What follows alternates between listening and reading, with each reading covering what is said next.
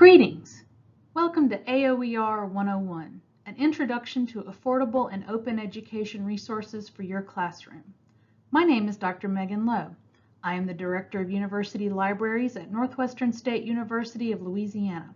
I am located at the main campus of Northwestern, which is located in Natchitoches. My home library is Watson Memorial Library. I am also the OER content expert for the UL system. I have been involved in the open access movement for many years, which led me into open education resources, or OER, about a decade ago. Since then, I've been involved with OER at the institutional and state levels. I obtained my doctorate in 2022, and I did my dissertation on faculty perceptions of AOER. Please note that this presentation is an adaptation of OER 101 by Abby Elder and is licensed under a Creative Commons Attribution Share-alike license.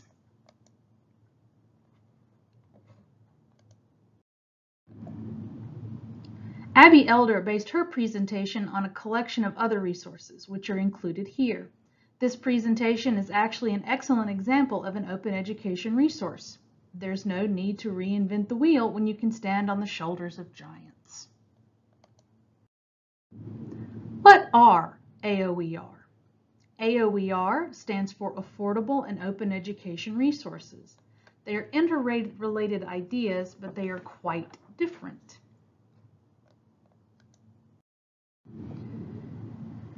Though the A comes first, we're starting with the O, OER, because it's easier to understand as a concept. OER are either public domain or have an open license, which grants users with certain permissions. The definition used here comes from UNESCO. Open educational resources, OER, are learning, teaching, and research materials in any format and medium that reside in the public domain or have been released under an open license that permit no-cost access, reuse, repurpose, adaptation, and redistribution by others. A key word in that definition is permit. OER come with certain kinds of permissions. What kind of permissions? Well, OER are usually licensed using Creative Commons licensing, or CCL, models and designations. The license I discussed in slide 1 and the odd graphic in the lower left-hand corner are representations of a CCL. If you haven't watched the Fair Use, Copyright, and Creative Commons licensing presentation, be sure to check that one out. These permissions are sometimes called the 5 R's: retain, revise, remix, reuse, and redistribute. How you use these permissions will depend on the license attached to the resource you want to use. Not all CCLs permit all of the uses. Let's pull back for a minute to look at permissions. I'm not going to linger on this slide. This is meant to be a brief overview. Be sure to check out the Copyright, Fair Use, and CCL presentation, which goes into more depth. What you need to know is that copyright means all rights reserved. There are very specific ways these materials can be used. Fair use means as educators and researchers that we can use copyrighted material in certain ways without having to obtain explicit permissions. This is how we do AER with traditionally copyrighted materials. Creative Commons licensing means that some rights are reserved. If you think of copyright as a bundle of rights, CCL unbundles those rights. Public domain means that no one owns the property. It can be used in just about any way. Now, OER can be a lot of things, and that's good. OER come in many types and come in many forms. This means that instructors are not limited. They can innovate. One of the misconceptions I've encountered in talking with faculty about OER is that they think open textbooks are the only kind of OER. Fortunately, that's not true. OER does include open textbooks, but OER also include whole self-contained courses, images, ancillary materials like test banks and study guides, course modules, software, all kinds of media, and so much more. Here are some examples of OER that aren't textbooks: activities, simulations, labs, videos, case studies, homework software, and even lecture slides and lesson plans. So, in a galaxy of OER types, what isn't OER? Well, anything that isn't both free and open with the 5R permissions. This includes library licensed resources, which are free to you but not open. Most blogs, podcasts, and websites are free but not always open. Images you find on Google may be free but aren't necessarily open. Be sure to check the license. And open access monographs. They may be free and open, but they may not be remixable. But remember, if something isn't an OER, that doesn't mean you can't use it. Some of these resource types, like library licensed resources, fall into the category of AER, affordable education resources, which I'll discuss shortly.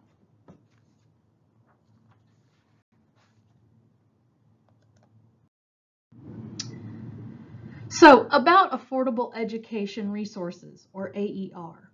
An AER is defined by Lewis, the Statewide Academic Library Consortium, as, quote, a single or collection of required educational resources that may be offered at no or low cost to a student through a post-secondary education institution or an affiliated college bookstore at a pre-sales tax cost to a student that does not exceed an equal amount to 4 times the federal minimum wage.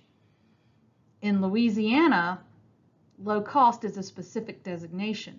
An AER cannot cost more than $29 based on Act 125. As we discussed on the previous slide, library licensed resources are AER, not OER. Library resources are AER because they are copyright protected material, but they are purchased by the library and provided to the student at no cost. Let me emphasize that again. These resources are traditionally copyrighted. When you use resources under the Fair Use Statute, you are essentially using AER.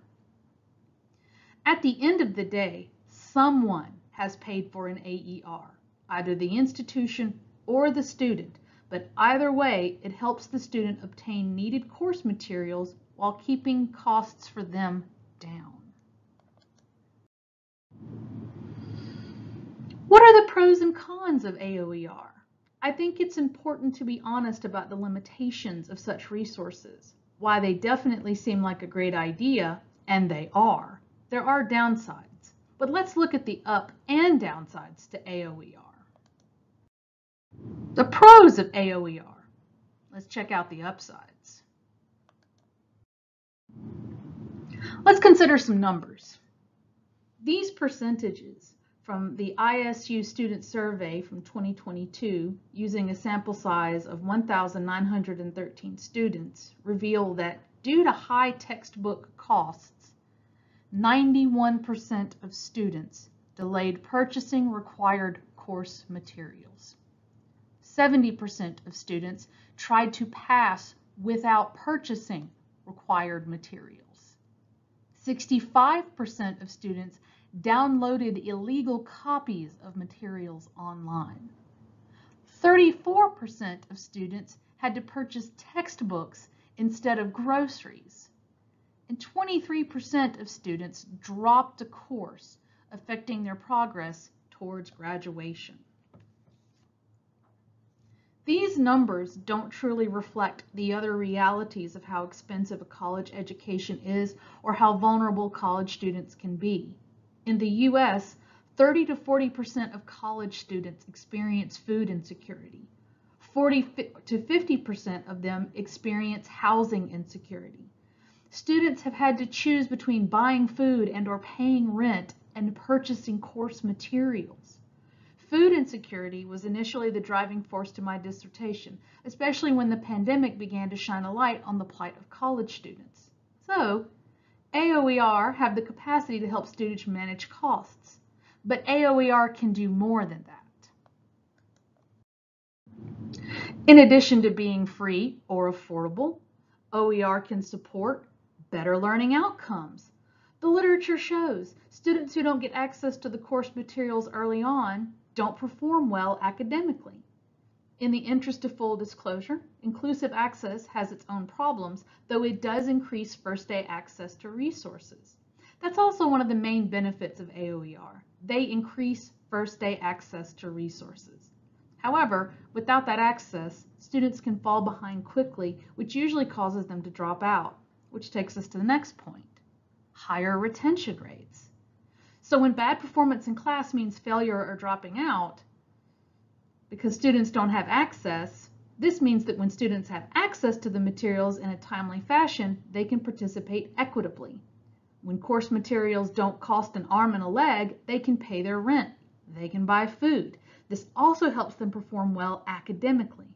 This, in turn, increases their capacity for persistence, not just retention. Closer alignment with your course objectives. But it's not just about the students. Having more control over the course material means that you can more closely align the content with the objectives. You can also obtain more flexibility in how you teach. AOER can also provide you with that flexibility, allowing you to engage with multiple modalities for both your students' benefit and your own.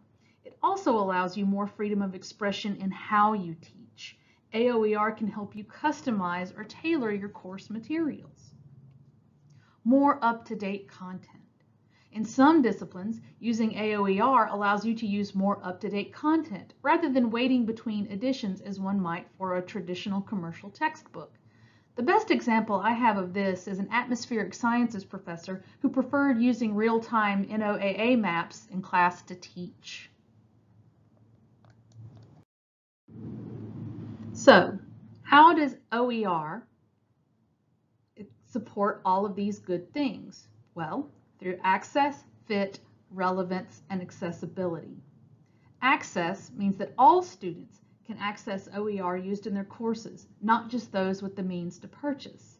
Access also means considering the DEI piece of what we do in higher education.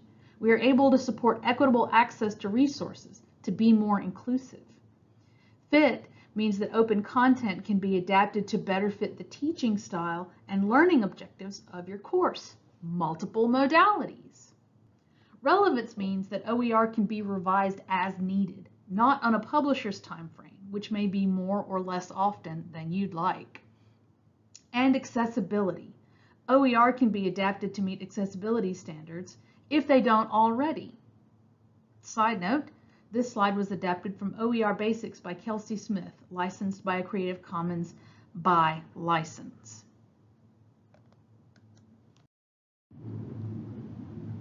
So far, this sounds pretty good for students and faculty. The next obvious question is, how is this good for colleges? Well, providing free course materials can help current students continue in their degree path, take more courses, and progress to graduation.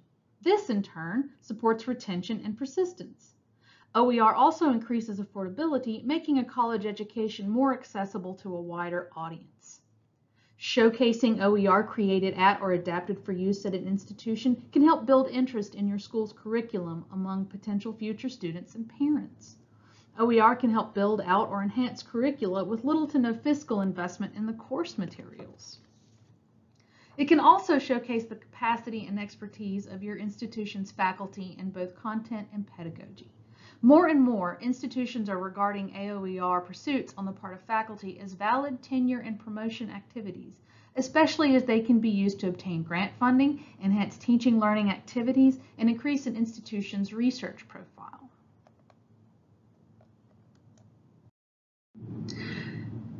There's one more group of stakeholders in the AOER ecosystem who benefit from the use of OER, the authors of those materials.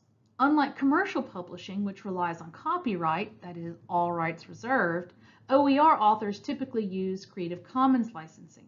This means they are able to retain copyright over their work, allowing them to unbundle their rights and control how their work is used or reused. Going open widens that author's work and the reach of that work to a global audience for greater impact. This helps showcase an author's expertise as an instructor and an expert in their field. And the adaptation and production of OER and/or innovation in the classroom thanks to OER can be leveraged in tenure and promotions discussions, as discussed in the previous slide. This enhances the reputation of the individual and can make critical work more accessible to their colleagues. OER has had a measurable impact on student savings in Louisiana. This dashboard was created and is maintained by Lewis. You can see several UL institutions up front. Northwestern, McNeese, Nichols, and Southeastern jump out. But not only does this show the quantitative impact of OER in Louisiana, it shows something else. When you decide to engage with OER, you already have access to a community of practitioners across the state. You aren't alone in the pursuit. And there's not just a community of practitioners, but also a collection of resources. Now, the reality check, the cons of OER, the downsides. Now, OER as a concept has been around since the 1970s. However, in terms of active practice, particularly in Louisiana, OER is a relatively recent innovation. Consequently, there may be variable availability of OER in terms of your discipline, the levels that you teach, and the formats you prefer. I will be the first to acknowledge that some disciplines just don't contain a lot of OER yet. Complex topics or courses like pharmacotherapeutics are not likely to have a lot of OER. Courses containing proprietary material like tests and measures would not necessarily have a lot of OER. OER for graduate level courses may not exist yet. For some materials, only open textbooks may exist when you need or would prefer a test bank or a video. But to be honest, these issues are not inherent to OER, are only found in those materials. They can also apply to traditional commercial course materials, but there are other barriers to the use of OER that have to be addressed.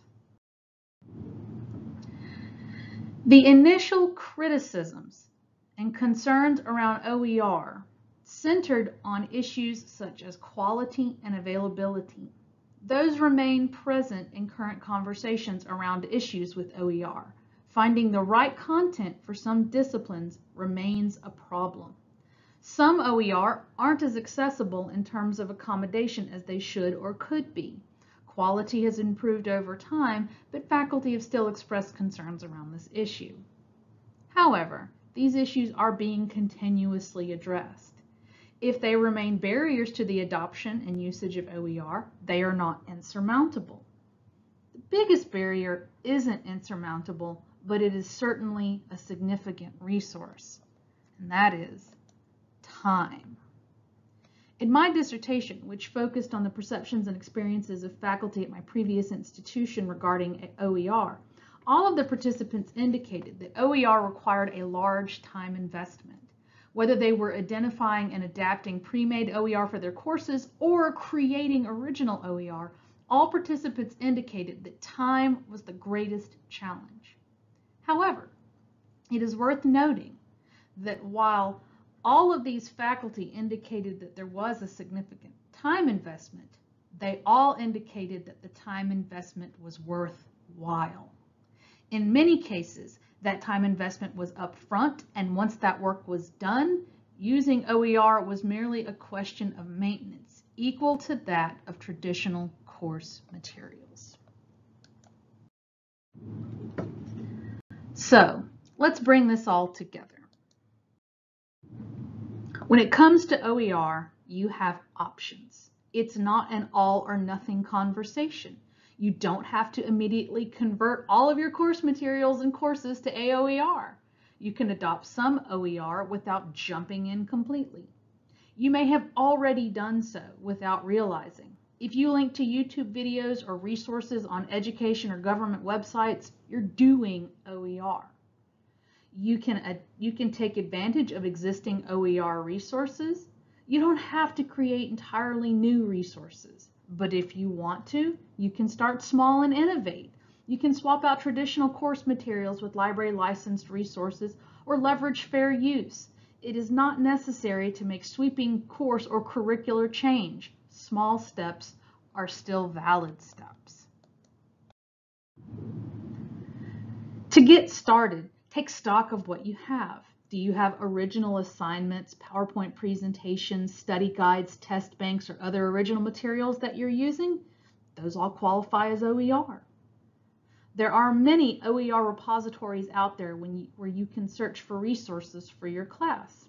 Your library also has a world of resources that can be used as AER. Through Lewis, all academic libraries in the state have amazing access to electronic periodical databases and ebooks that could be used in your courses.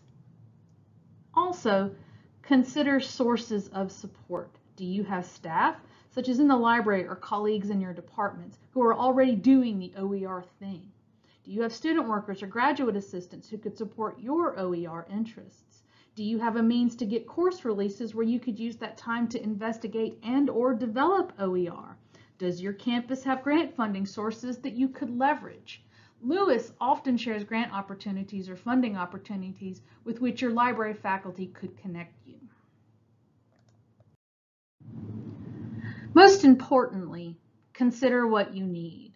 Remember, you can create simple materials for use like assignments or quizzes. If you are interested in creating OER, consider what gaps exist in the available OER. How might you fill that gap? Can you leverage materials created by colleagues?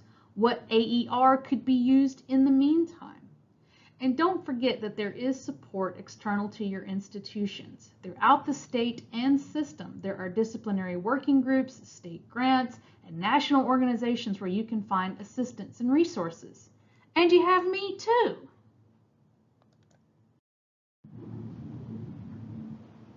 AOER represent opportunities. You can adopt, adapt, or create content for your course. You can fully integrate OER or adopt only ancillaries. You can use the resources at your disposal and be creative. AER are a valid option as well. What does your library provide access to that could be leveraged? And you don't have to do this alone. Like I said before, you have me. If you have questions, please don't hesitate to reach out to me. The best way to reach me is through email. My email is loweme@nsula.edu. Thanks for your attention today.